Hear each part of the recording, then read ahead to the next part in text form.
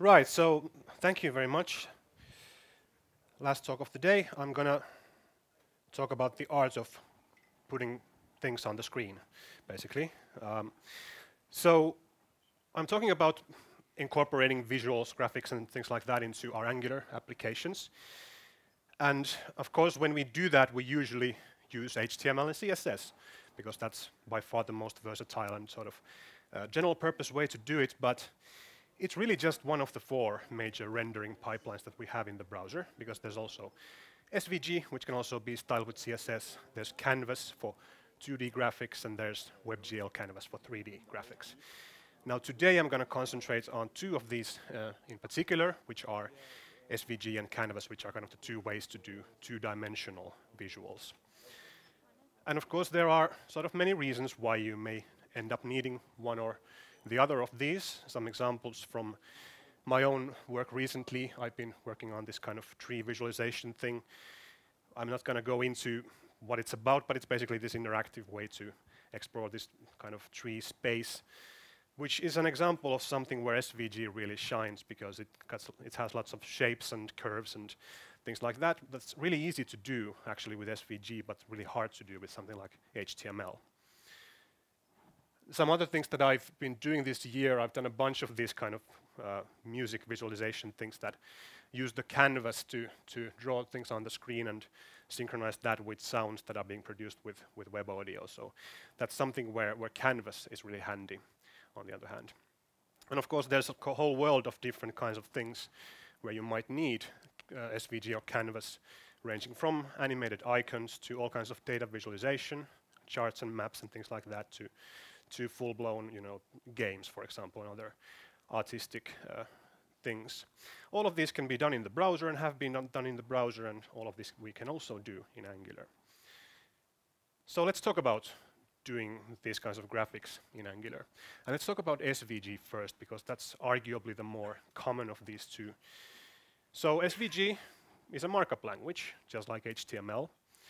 But whereas in HTML we do like divs and paragraphs and text fields, in SVG we do actual visual shapes, things that are these kind of visual primitives that the SVG language provides, which we can use in our markup and then combine to do visual scenes of any kind of complexity. So we can do things like the Angular logo. So Igor said today we can play with the logo, and that's exactly what I'm going to do today. So we can draw the logo using three SVG shapes, two polygons for two different halves of the shield, and then a path for the A. So say we wanted to draw this in an Angular view, we would probably have this SVG somewhere, which is the SVG root tag, and then these three shapes defined inside it. If we want to put this in an Angular component, we can actually do just that. We can just drop it inside a template and it'll just work. So there's nothing much to it on that simple level. So it just works there because HTML allows embedding SVGs into it, and Angular also allows that. But once you start working with this a little bit more, you will run into situations where it's not quite this straightforward. And so that all has to do with sort of differences between SVG DOM and HTML DOM as the browsers implement them. Because one thing to know about these templates that we use in our components is that they always get compiled by Angular to actual JavaScript code that then dynamically produces those elements at runtime. So when we have stuff like this in the view, what actually gets executed are things like this, the document create element, and things like that for each of those elements that we have. And the thing about this is that there are different APIs in the browser for SVG and HTML. You can't create an element in the same way between these two. And that means that Angular needs to know what we are talking about when we have an element in our template, because it needs to know which one of these two it should use. Now, in that simple case that I just showed, Angular can kind of infer that from the fact that the SVG root tag is in the same template, and it can kind of know, okay, this is SVG. But this is no longer going to be true when you have your SVGs divided up into multiple components. So that's when you need to start to get explicit about this. And we can do that by adding this namespace prefix in those SVG tags. This essentially lets Angular know that this is an SVG path and not something else. And I kind of have a rule in my own stuff to always use that prefix whenever I'm doing SVG, regardless of whether it's actually necessary in that case or not, because it's just makes things a lot clearer and won't trip me up later. So that's one thing. Another thing with SVG that comes up is sooner or later you want to start to make things dynamic. So instead of having hard-coded attributes in your templates, you'll want to kind of bind them to expressions that calculate your things at runtime, so you can make dynamic visuals. And the way we usually do that, of course, is to just put square brackets around the properties to bind things into them. But with SVG, this also is not going to work just like that. And that's because this will compile down to something like this. When Angular actually compiles it, it's actually going to set the value of that expression to that D property on that path element. And the problem with this is that there is no D element on the path, D property on the path element, because SVG in general does not provide properties for attributes. It only provides the attributes themselves. And in practice, what this means is that you'll need to call this, or someone needs to call this set attribute method on that element to actually make that work. So there is no property you can set, you have to call this method. And again, this is something that we kind of need to give Angular a hint about, that it should do the second thing and not the first. And there we use another prefix actually in our template. We say adder dot whatever we're setting to kind of make that set attribute a method get called. And this is something we kind of have to do with most of the things in SVG. It's not needed for, I think, class and style and ID, but pretty much everything else needs to be set this way. So that's number 2. Number 3 is when you start to divide this stuff into components, which is going to be sooner or later. We define these components in Angular, and then we use them as custom elements in our templates. But this is also something that's not going to fly when you're in SVG land, because you will have noticed that when you use these custom elements, you end up having custom elements in your runtime DOM in the browser. And when you are in HTML, that's just fine, because HTML is processed in a certain way by the browsers, that they have a well-defined way, approach to unknown elements. That's not true for SVG. When you're having SVG, the browser is not going to know what to do with these unknown tags. So it's not going to render them, at least Chrome won't. So that's a problem, and we're going to have to find another approach to make components. And that we can find if we go back to how we actually define these components, and especially that selector that we use for matching these components with elements. Because that selector doesn't actually have to be an element selector. It can be some other CSS selector as well, including an attribute selector. So if we just put square brackets around that, we're making it use the CSS syntax, selector syntax for attributes. And that means that now this component can be used with any element that has the app logo left attribute on it. And that includes any element, including standard SVG elements. So now I can use the standard G or group elements to define components, and I don't have to have those unknown elements in my SVG DOM if I want to use components. But that's pretty much all about SVG. SVG is a very good fit for Angular. It's kind of, you can use it wherever you use HTML, and you can put it inside components, you can bind data to it, you can add event listeners, you can divide it into components. You can do all the things you can with HTML if you just follow these kind of 3 rules that all are caused by the fact that the DOM implementation in browsers is different. But other than that, it'll just generally work. And this brings us to Canvas then, which is, well, a different beast entirely. So in Canvas, there is no markup. There's no declarative markup syntax. There's just an imperative JavaScript API with method calls with which we can draw things. So it's a very different API, and one kind of useful way to distinguish between SVG and Canvas is that SVG is a so-called retained rendering mode, whereas Canvas is an immediate rendering mode. And what that means is that when we want to put a circle on the screen, we can do that with either of these very easily. And with SVG, what we do is we just use a circle element in our template, and the browser will make a circle appear on the screen.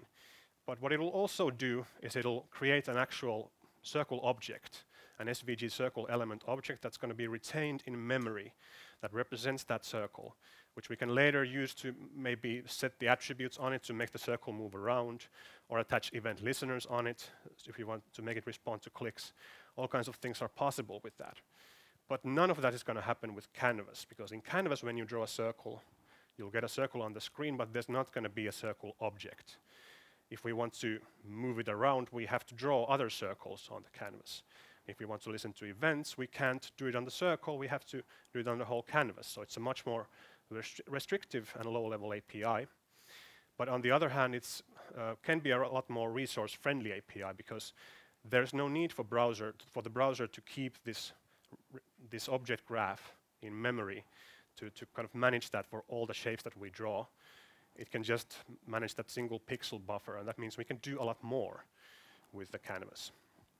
And we can do maybe something like this then, which is again drawing the Angular logo, but instead of using 3 shapes for it, using 50,000 little points. And arguably you could do this in SVG as well, but something tells me that if you use 50,000 DOM elements for your logo, it's going to lead to trouble at some point. With Canvas, you can just do that. It's no problem, which kind of shows the difference in resource usage here.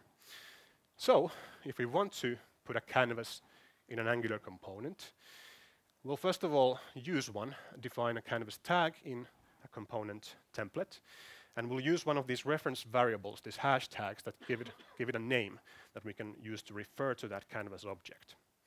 And then in the component class, we can use the viewChild decorator to actually inject in that reference to that DOM node into the component class, because that will give us access to the actual native DOM API of the canvas, which we can then use to draw on it, which I'm doing here from the ng onInit lifecycle hook.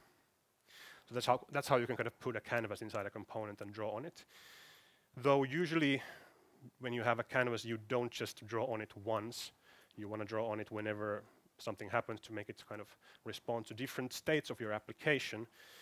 So maybe you could do something like this, which still draws 50,000 points, but it's 50,000 different points 10 times every second to kind of make it simulate a situation where there's changing data in the application.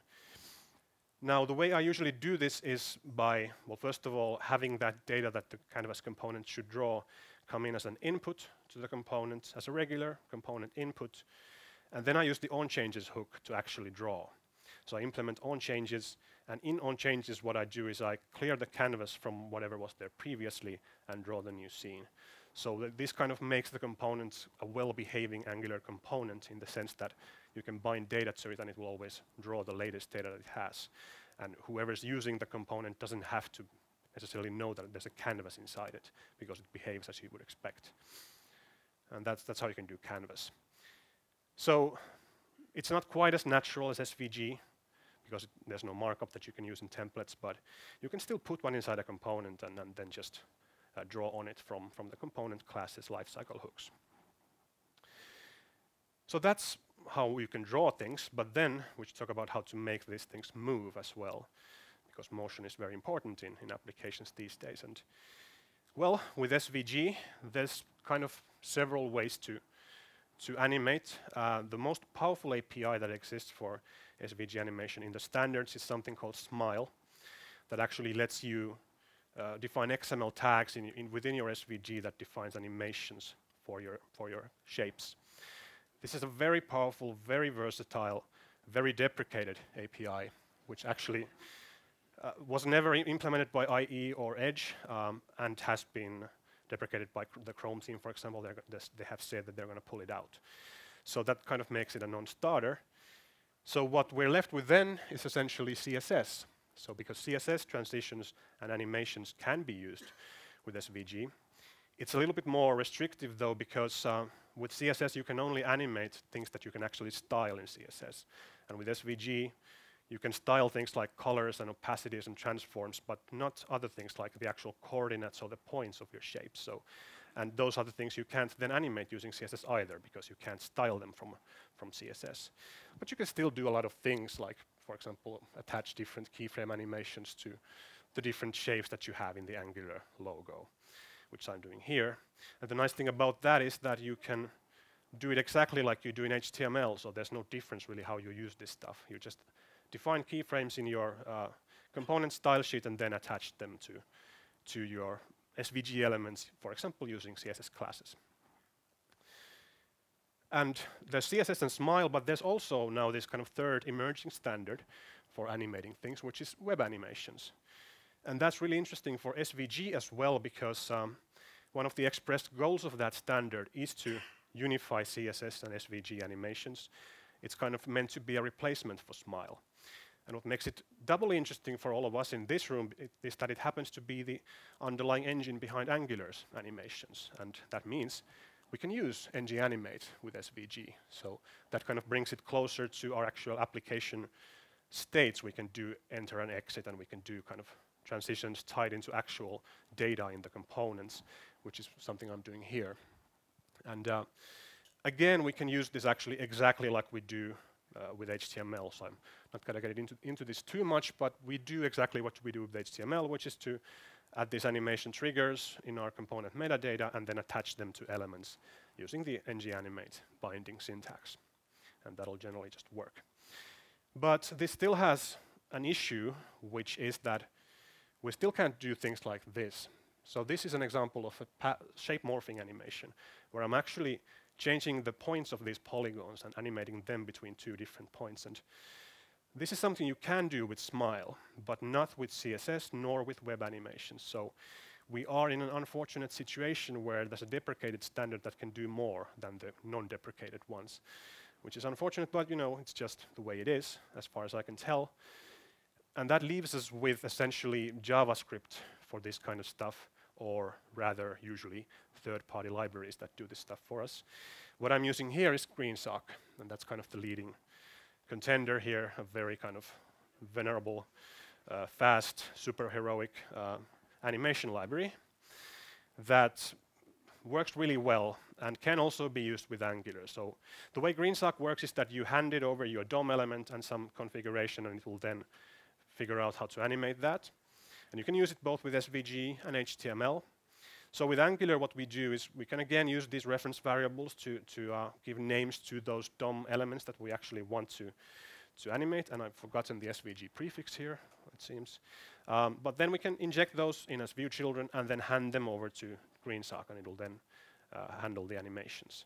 And it's not quite as nice as something like ng-animate, because it's not quite as declarative, and you do need kind of the raw DOM access level for this, but it's not that bad either.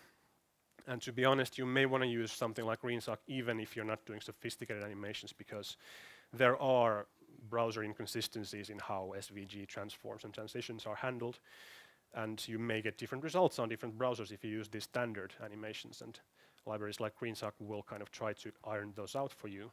So that's another reason why something like GreenSock might be useful. But those are essentially our options. CSS is there, ng-animate is there, but if both of those fall short because of these standard kind of restrictions, GreenSock and other libraries are available as well. And finally then, animating canvas. So we already saw how drawing on a canvas is a completely different thing than drawing SVGs, and the same is true for canvas. None of the stuff I just said applies to canvas at all. Instead, we kind of have to drop to the level of drawing actual individual animation frames, like this person is doing here for Bugs Bunny, where if we want to make a shape move, we have to actually draw it 100 times for each of those intermediate states. And the main tool for that we have is request animation frame, which is probably familiar for most of us here, a function that lets us attach a callback to the browser paint pipeline. So we can tell the browser, next time you paint, can you also please run this function, because I also want to paint something. And that's when we usually do our canvas drawing. And the nice thing about that is that we can easily kind of build a loop on top of that. So we can make this function that will paint a frame and then schedule itself to be called again in the next animation frame. And what we have essentially here is a loop, asynchronous loop that will be executed however fast the browser is able to keep painting, which is going to be typically up to 60 times per second. And in there we then draw our individual frames. So we can do something like this with that. So this is a swarm of Angular logos or something. So this is a an example of something that's really good for Canvas, because, well, first of all, there's a lot of stuff going on here. This would be a lot of DOM nodes if it was SVG. But secondly, it's a real-time simulation where we actually don't know where these things are going until we've calculated each frame. So with web animations, there would be nothing for us to give the web animations API because we don't know where each of these is going to be 1 second from now. So we have to use request animation frame for stuff like this. So if you want to set an animation loop for something like this up in Angular, what I usually do is I set up these onInit and onDestroy hooks in the component, in my Canvas component, where I'm maintaining this Boolean flag that is going to be true as long as the component hasn't been destroyed yet. And then from onInit, I also launch the first paint. That's going to start the main paint routine. And that paint method is then kind of what gets called over and over. And it has 3 steps in it. It first checks if the component is still on the screen, and then it paints on the screen, and then it schedules itself to be called again. So this is the same animation loop that I had there earlier, but this time in an Angular component.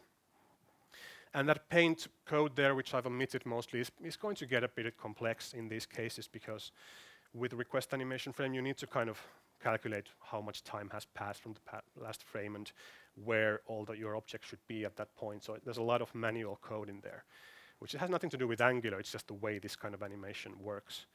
But it's just something you have to do sometimes. And it doesn't necessarily mean it's going to be slow. It's just, labors for us to code. Now, there is one Angular-specific thing about this, though, which has to do with change detection. Because, well, you may know that Angular has this concept of zones, and the Angular zone, which kind of works so that whenever anything happens in your application, your code runs in the ng zone, and when it's done, Angular automatically will run change detection for you. And that's good usually because we don't have to think about change detection until you have a paint loop, because this also happens for request animation frame, which means you may end up running change detection up to 60 times each second. And the thing about paint loops is that usually we are not changing things inside them, so there's no reason for this to occur. And however fast Angular's change detection is going to be, you probably don't want to do it 60 times per second if you don't have to. So luckily there's a quick way out of this, which is to take that paint loop outside the Angular zone, which we can do by injecting the ng zone object to our component and then scheduling our first paint to run outside the Angular zone. That's going to take it outside where it's not going to cause change detection to happen anymore. And because of the way zones work, none of the subsequent animation frames will be in the Angular zone either. This simple thing is going to take the whole thing outside of the zone, which is almost always what you want to do for these things. So, in summary, we have these 2 APIs, SVG and Canvas for 2D graphics, both of which work with Angular. SVG is arguably easier because it kind of works kind of like HTML and works with the components really well. There are just a few things we need to remember when we work with it based on, DOM stuff. Canvas is also there, which we can kind of put inside a component and then just hide it inside a component and draw on it from that component's lifecycle hooks. And when we want to move these things around, we can use CSS, we can use ng-animate, or we can use third-party libraries, which is often actually preferable. And for Canvas, there's really nothing but a request animation frame, but that can easily be set up in a loop inside a component. And we just need to remember to do it outside the ng zone unless there's a very good reason to stay inside. Everything I just showed, all those code examples are in this Git repo, so if you want to reference something, you'll find it there. And that's all I have. Thank you.